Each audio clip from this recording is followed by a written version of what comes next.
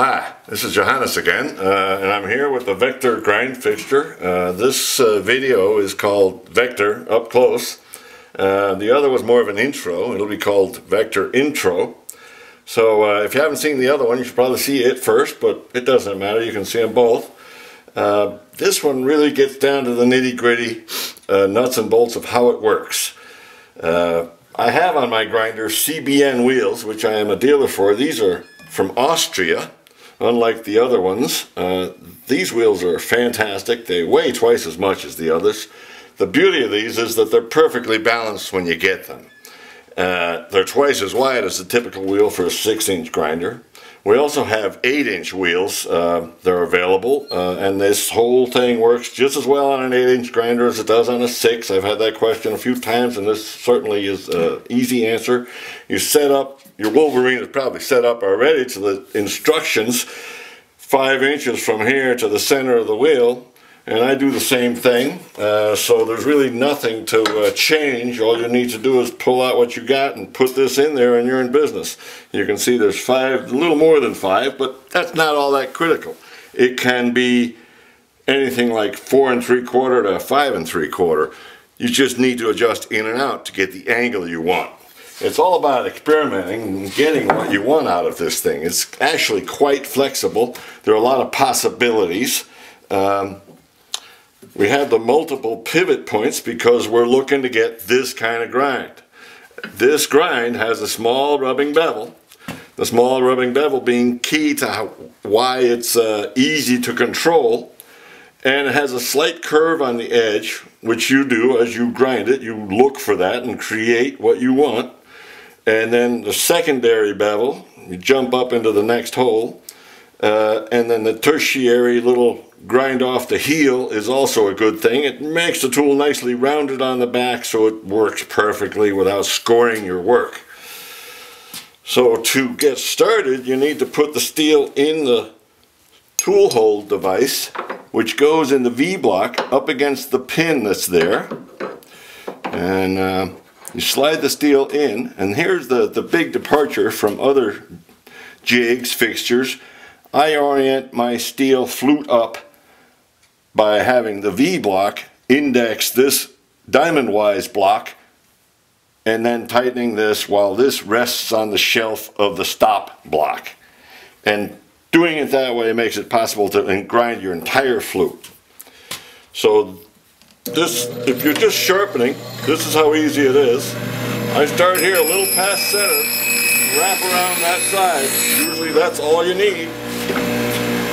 Minimal amount of steel removal makes your steel last longer, so the whole thing actually pays for itself.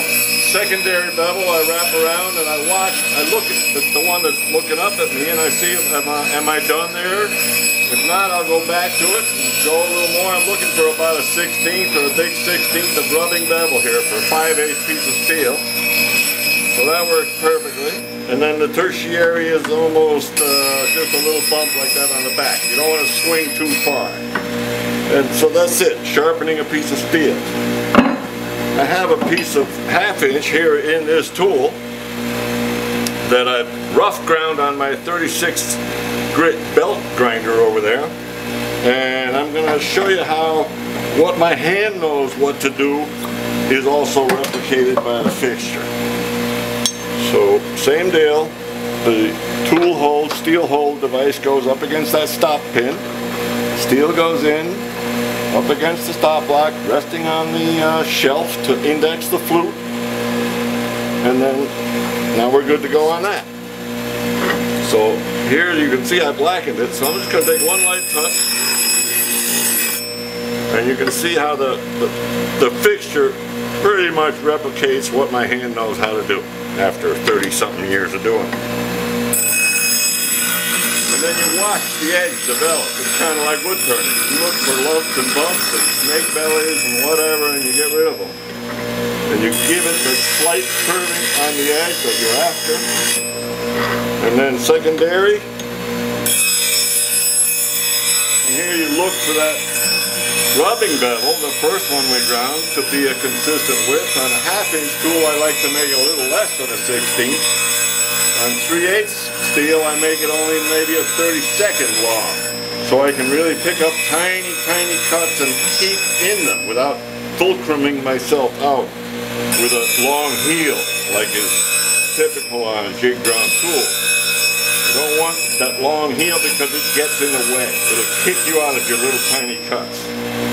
I think I've overdone it a little bit here on the front, so I could even go to the center hole, very lightly just touch that, get the bevel to be the same size all the way around, and then jump up for the tertiary, and that's it. That's how the grind should look. My light keeps dimming. That's what we want. Tiny little rubbing bevel, secondary, tertiary, excellent grind. Curving sides don't catch. And a big part of what I do is the wheels, of course.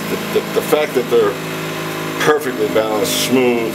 They never change size, so I don't need any kind of a setup block. All I got is a red marker mark on my shaft here, and I put it in there because the wheel is always going to be the same size. I'm good to go.